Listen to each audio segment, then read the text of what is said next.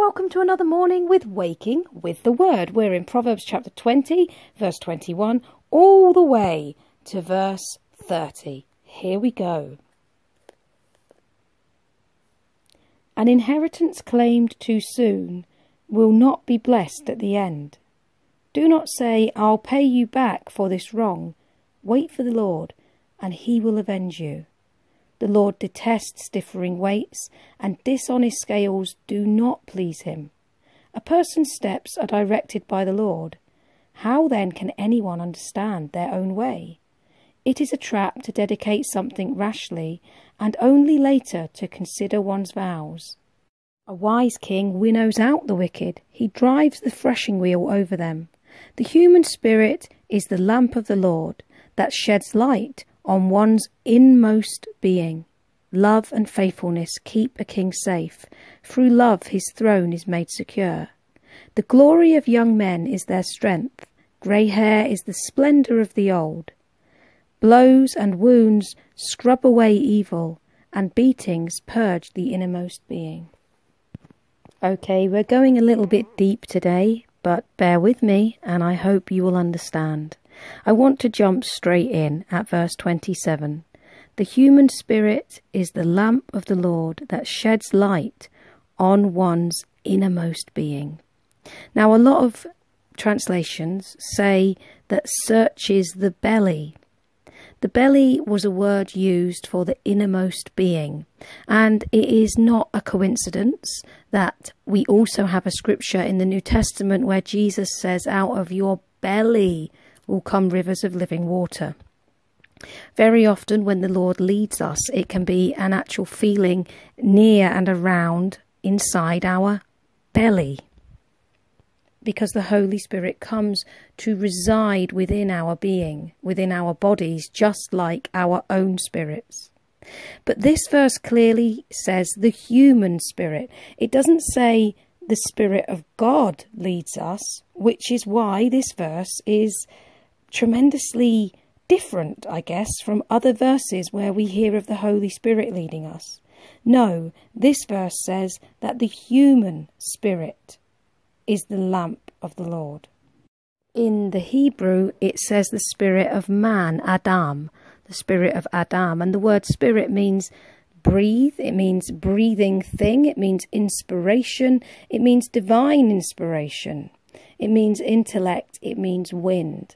But the most important thing for us to remember is that it says in Ecclesiastes chapter 12 and verse 1 that the body returns to the ground from which it came and the spirit returns to the Lord from which it came. If we look in Genesis, it says that the Lord breathed into Adam and he became a living being. So God breathed the spirit into Adam, his own spirit. The spirit is the part of us that makes our body breathe. You know, when your spirit leaves your body stops breathing. This is exactly what happened when Jesus died on the cross. Into your hands I commit my spirit, is what he said, and his spirit left his body and his body died. Now we know that we're commanded and we're exhorted to be led by the Holy Spirit. So why is this verse saying that the human spirit is a candle?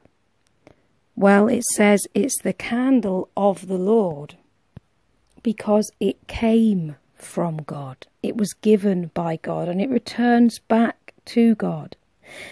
I would say that our spirit is supposed to be our conscience.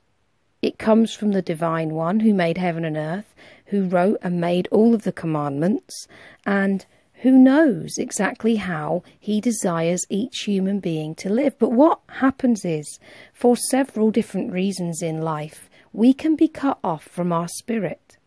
If you take a child and you teach it your rules, your way, the way you want things done, what it should be and shouldn't be, you're going to break that little child's spirit. You're actually going to stop that child being able to recognise its own wants, its own feelings and its own desires. Our job as parents is not to stop our children knowing what they want, but to teach our children self-restraint, although they have desires, to tell our children and show our children that not every desire is profitable for them. We do not stop them desiring, nor do we teach them their desire is wrong and evil and they shouldn't have them, and that dad and mum or whoever carer you are always knows best and that the child knows nothing. Because that child will grow up and not know what it feels in any situation. They will grow up and they will be a yes-no person who goes along with everything everyone else says and wants to appease other people and please other people because you have taught them to please their parents. Children should not be brought up to please their parents, nor should they be brought up to please themselves, but they should be brought up to want to please God by living the life that they have been given to live in the best way possible for them. They are individuals, they are not part of you. Now, many parents take on their children as part of themselves, and they teach their children to always think, what would dad say? What would mum say? But dad and mum are not perfect. And dad and mum may have had many years on this earth to find out what dad and mum want and what dad and mum think. But your job is to train that child to find out what it thinks and what it truly wants, and the best way to treat others and to go about getting a life that was given to them. Jesus said, I have come that you may have life and have life in all its fullness. But the word there, as I've often said, is Zoe life, the life of God. And when we receive the Holy Spirit, our human spirits get what is called quickened by the Holy Spirit. We communicate with the Holy Spirit as we were meant to in the beginning. God is spirit.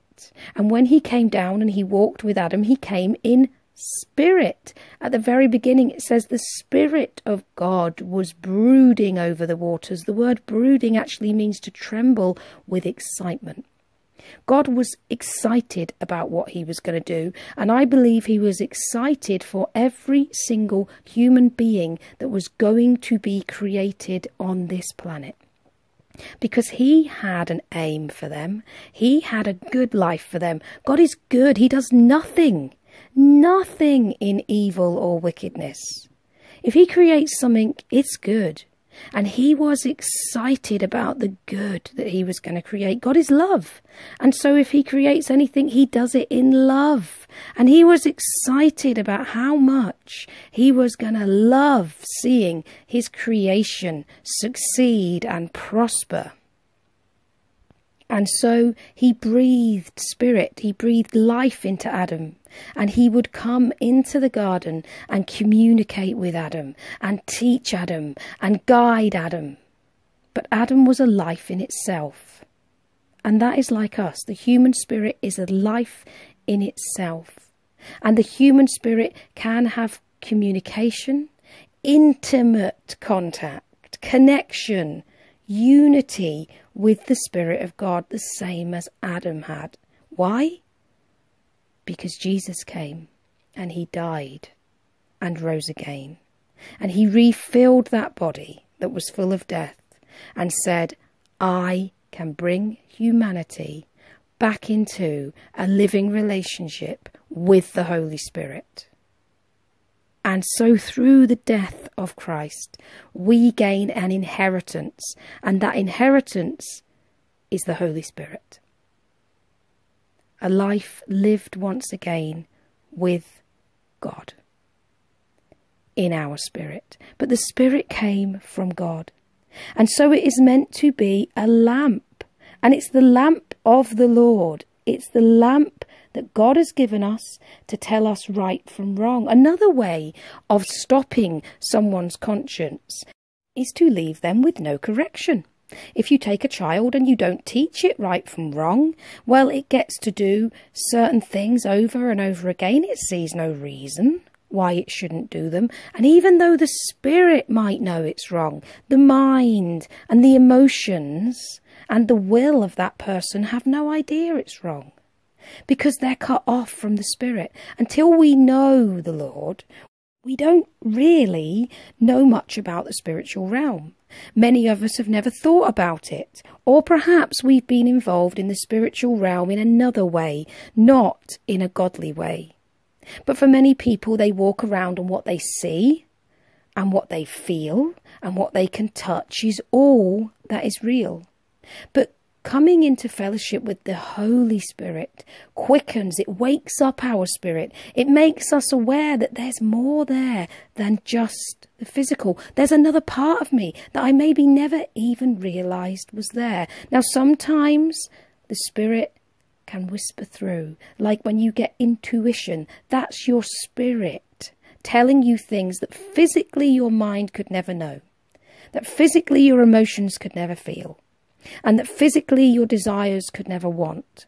But something, just something, is telling you something that's supernatural, that you would never know unless you had that intuition. That's your spirit. And when we come to know the Lord, he doesn't want us just to get to know him. Do you know he wants you to get to know yourself? He wants you to find yourself by going on a journey with him. You don't have to go to the other side of the world to find yourself, because you are within yourself. And God has breathed you into yourself, and the Holy Spirit can come and wake you up. He can wake you up so that you know yourself, and you know your real desires and your real thoughts and your real feelings and who you really are, because he breathed you into yourself. God wants us to be in touch with our human spirits and the Holy Spirit. He wants us to be able to hear what both are saying, so that we know who we are and we know who he is, and so that we can guide, direct and live our lives in such a way that is going to be profitable for us, that is going to be within his will, because he is the King of Kings, the Lord of Glory, and he loves us. He loves us, and he doesn't want to have to judge us guilty for anything when he's given a way of redemption. He's given a way out of those things that lead us into sin and ultimately lead us into death. And the next part of the verse says that it sheds light on one's innermost being. And the original translation is that it's a candle searching the belly. Now in the Hebrew, this word for search can mean to diligently search or to examine. Our spirit is supposed to examine our innermost being. And the word innermost being is actually the word for heart. It's the word for your inward parts. In fact, it actually means inner chamber or bedroom, which is interesting to me because Jesus said, go into your closet. And again, it's a similar word. Go into your secret room, but it actually can mean inner being, inner parts. So your spirit that is given by God should be a light to you, and it should examine all of your inner being, your inner thoughts, your inner feelings, your inner motives, your inner desires, because it comes from God. It's the part of you that can communicate with God. That's the part that meets with him. Your mind makes sense of it. Your heart may feel it, and your desires may be changed or convinced by it. The word conviction means to be convinced. You may be convinced that a certain desire is not right before God. It's not good before God. It's not what God wants. Or you may be persuaded that it is good. And the word persuasion is the word that we have translated faith from. So you may have faith. You may be persuaded on the inside that something is the will of God, but that persuasion and that conviction will come to you in your spirit. So in today's Christian world, we so very often are looking for signs. I've had this sign, so I think it's the will of God. And that sign, I think it's the will of God. And I'm going to lay a fleece, because if I lay a fleece, God can tell me. And today I want to challenge you to stop looking at signs and stop laying those fleeces and start to ask God to wake up your spirit by the power of the Holy Spirit. Paul prayed in Ephesians 3 verse 14 that you would be strengthened with power in your inner man. And the thing that strengthens your spirit and the thing that gives it power is the Holy Spirit. The word power is used so many times in the New Testament, and it means Holy Spirit. In fact, our word dynamite comes from the word that actually has been translated power. It's a dynamic power, and it is the power of God. Do you not know the power that resides within you? Do you genuinely think you can have a quiet walk with the Lord inside? Definitely not. He's the God of the universe. He's going to come into your being and he's going to make some noise.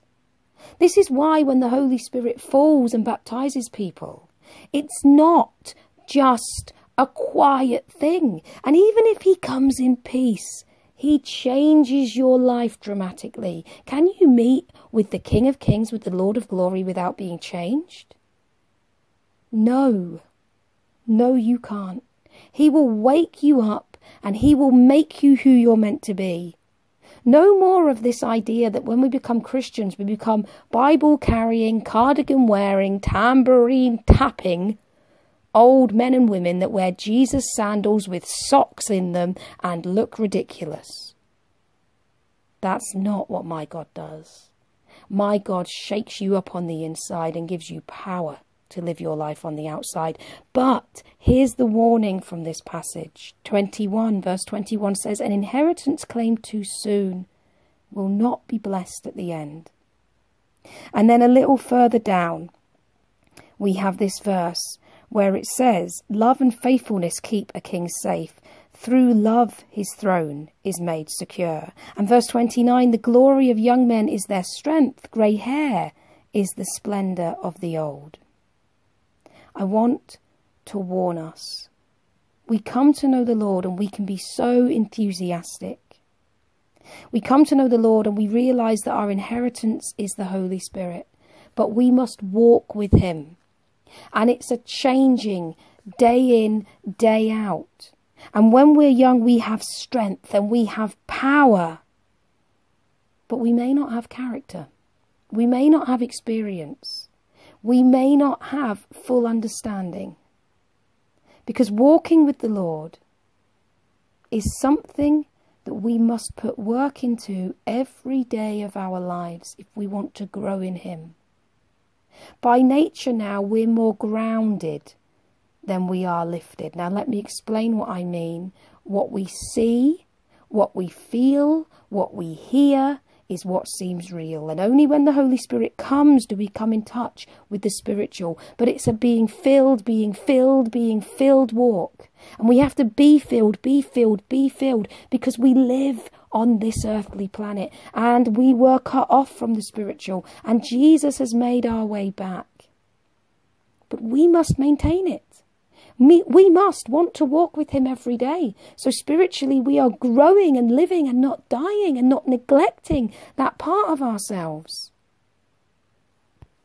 Because of the curse of sin, everything is spiralling to the point of death. It's withering and it's dying. But because of the gift of Christ, we can have that life-giving power. New life in Jesus. New life where? In our spirits. Where do you get born again? You don't go back into your mother's womb, do you? No, the Bible said that a man came to Jesus and he asked this very question. How can I be born again? I can't go back into my mother's womb. You get born again in your spirit. But you must live again in your spirit. Now, do not claim an inheritance too soon. As soon as we come to know the Lord, we want to do great things for him. We want to reach out. But pride can come on that ground. And also, if you make something of someone too soon, no matter what their giftings are, they can be puffed up. They can become proud because they have not learnt to walk with the Lord, to rely on the Lord. Verse 30 says, blows and wounds scrub away evil, and beatings purge the innermost being. The word blows and wounds there, wounds, it actually means blueness in Hebrew. It means bruises. And as we live our lives, we get bruises, don't we? And as we learn to take those bruises to our Heavenly Father, and as we learn to listen to God, it purges the innermost being. It scrubs away that evil that is there because we've lived our lives without knowing him, without seeing him, without even acknowledging him. And that is the first thing we must repent of. Proverbs 3, 5 and 6 says, trust in the Lord with all your heart, and do not lean on your own understanding. In all your ways acknowledge him, and he will direct your path. Or he will give you success. Or another translation says, he will make your path straight. It's a growing daily relationship where we learn to be led by him so that he can make our path straight. But we cannot get into positions of authority too soon. Because your gift will take you where your character could never keep you. And God desires that you are in a place of authority only when he has been able to prepare you for it, so you can sustain it and you don't look stupid and the ministry is not hindered.